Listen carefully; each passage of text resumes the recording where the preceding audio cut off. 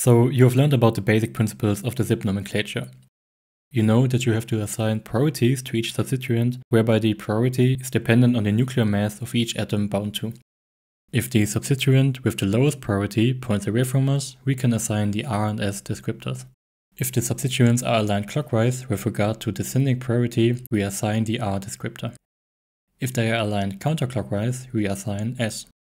If the substituent with the lowest priority points towards us, we have to rethink.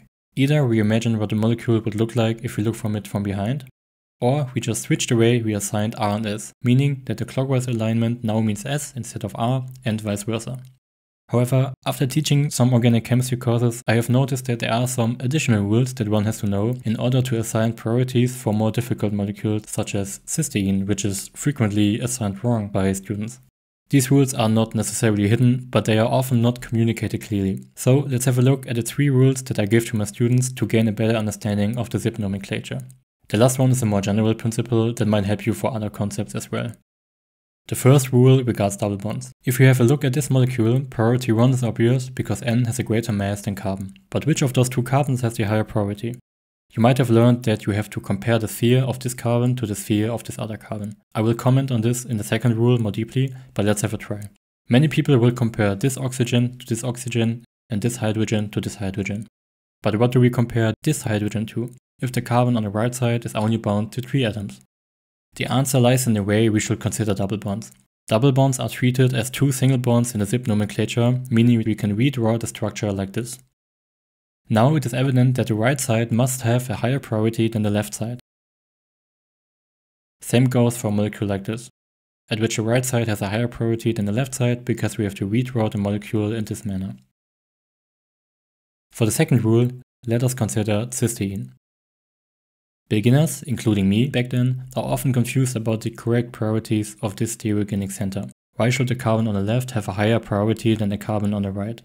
In the end, the carbon on the right is bound to 3 oxygens, whereby the carbon on the left-hand side is bound to only 1 sulfur and 2 hydrogens. Well, the answer is that we are not allowed to add up the values of these substituents. Furthermore, I think the underlying problem is a lack of a clear algorithm that allows us to determine the priorities. I like to think of this as some kind of game. Each side sends in the atom with the highest nuclear mass for a duel between both atoms.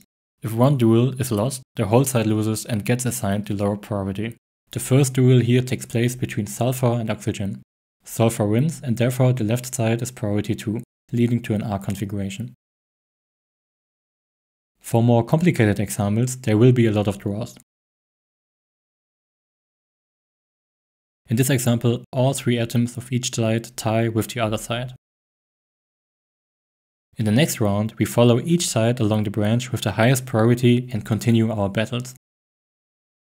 In this case, the battle ends here, leading to an S configuration. Now the last rule is about the way we draw molecules. Let's say we are supposed to draw a possible product of this reaction and determine its configuration. I often see that the molecule will be drawn like this. If you then try to determine its configuration, you will either struggle or come up with the wrong configuration. The reason for this is that the wedges do not look in the same direction, leading to a confusing molecular structure. This carbon here is not a tetrahedra anymore, this is something else, and therefore this is just a wrong structure. Instead, always draw the wedges into one direction, meaning both up or both down, and draw the other bonds into the opposite direction. Here it does not matter which one of those 2 wedges looks to the left or to the right side. It only matters that they both look into the same direction. This structure is now unambiguous and allows us an easy and correct determination of the absolute configuration. This rule also helps us determining Newman or Fisher projections more easily. So definitely consider this for your future organic chemistry tasks. So I hope I could help you and thank you for watching.